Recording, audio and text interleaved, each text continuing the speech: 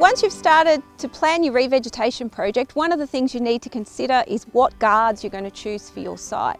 So guarding is really important for a number of ways. First of all, it's going to keep your plant warm and give it a little bit of wind and frost protection over that first winter. And it's also really important because it protects the plants from grazing from any pest animals that you have at your site. Now, the pest animals might be things like hares and rabbits, but in this instance, wombats and cockatoos and wallabies and kangaroos can also create problems with your revegetation. Deer is another increasing problem for a lot of parts of our catchment. So when it comes to choosing the right guard for your site, there are a lot of options on the market. In the past, mostly what we had available was these light plastic tree sleeves. And while thermally they are really good, the problems with them is that they can blow off very easily, and if you're anywhere near a waterway, I wouldn't use them. A better option, if you're near a waterway, is to go with a cardboard guard. And we're increasingly getting more options on the market in this space as we move away from plastic and towards a biodegradable material. So your cheap and cheerful option is just a 2-litre milk carton guard. Now you have to be aware that this does have about 3% plastic on the outside of this guard, so it's not completely biodegradable. With 2 bamboo stakes, a little unit like this is your most affordable option at around 70 cents a unit. Now this will work basically for rabbits and to give a little bit of frost protection and wind protection. But if you have other pest animals on your site, you'll need to upscale your guards to account for that. If you've got hares, you can move towards a taller option like this 45 centimetre pop-up guard. So as you go up in size in the height of your guard, you'll need to account for a longer length stake to allow you to secure this in the ground.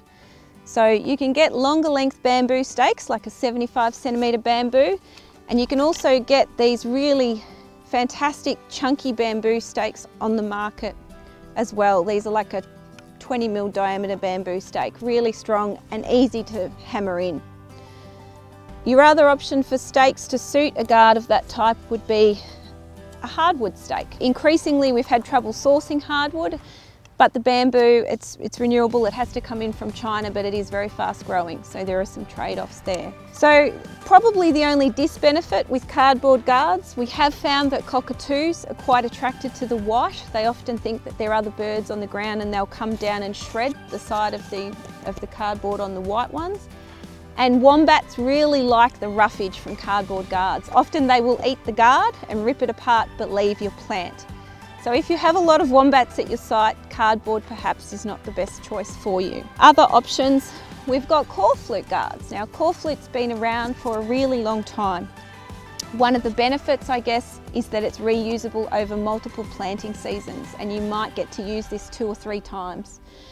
So from a cost point of view, unfortunately the core flute is actually cheaper than some of the new cardboard guards that are coming out at the moment, which is a shame. So something to consider is how strongly you feel about it. You can't use core flute if you're near the river, because if these wash in a flood, they'll never biodegrade and you'll never be able to get them all out. So a 45 centimetre is a really great all-round guard choice. So if you have hares at your site, this would work really well. They take a single stake down the back of the guard, but you also need to be mindful of putting in a second stake to secure that so it doesn't spin in the wind. Only one stake will allow the guard to move around. So make sure you use an extra bamboo in the point to secure that, and it'll stop movement in the wind. You can also point the direction of your guard facing into your dominant wind direction, which helps quite a lot. So with the core flute guards, even in the 45 centimetre height range, there are a few options. This is a basic one. The sides are about 20 centimetres across, but you can get quite big guards as well that provide a lot more space for your plant. So things to be wary of, you do want ventilation holes in the side, otherwise these can get really hot over summer. With the bigger holes, you'll find your shrubs will grow through the sides. So if you take them off early enough, that won't be a problem. If you leave them for too long, you'll end up having to cut the guard off and you won't be able to reuse it. Some of them also have these flaps at the base. And the reason for that is that you may choose to either put rocks or dirt on the flaps, or you can also buy metal pins that secure these at the base. That also stops the guards from spinning and holds them in place, and it does stop pest animals like kangaroos pulling the guards up, which they will do if they really want to play with your plants. If you've got kangaroos at your site, going for a 60cm guard like this is probably going to be your best option. They can stay on the plants for 1 to 2 years, and by the time your tree or your shrub is coming out of the top of the guard, that plant can probably withstand a little bit of browsing, and it's not going to really hurt the vigour of the plant. So this is what we've been using successfully at most of our sites with high kangaroo loads, and they've been working quite well. When you go to a 60cm high guard, you need to upsize your stake. So at this height, you need a 90cm stake, and really your only option with that is a hardwood stake. Your other option is to make your guards, and depending on what your threats are, making wire guards is a really great way to save some money and have something that you can reuse over and over again on your property. So this is one that's just been made with chicken wire for the purposes of protecting plants from wallabies, and it's actually been closed over at the top so the wallabies can't get their heads inside. There's a number of suppliers that are also making flat pack wire guards in a 2mm diameter wire at a 90cm height, a 1.2 and a 1.5 metre height, and that's really to look at wallabies, kangaroos and deer. So you've got quite a number of different options there. So another revegetation product which you might like to consider is the use of a matting for your site. So if you've got really good site preparation and you've done some weed control prior, then maybe matting is not something that you need.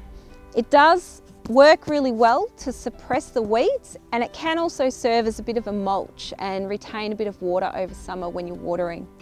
So your basic option is like a cardboard, they call these like a pizza tray. It's just a very basic option, and it's got holes for where your stakes want to go.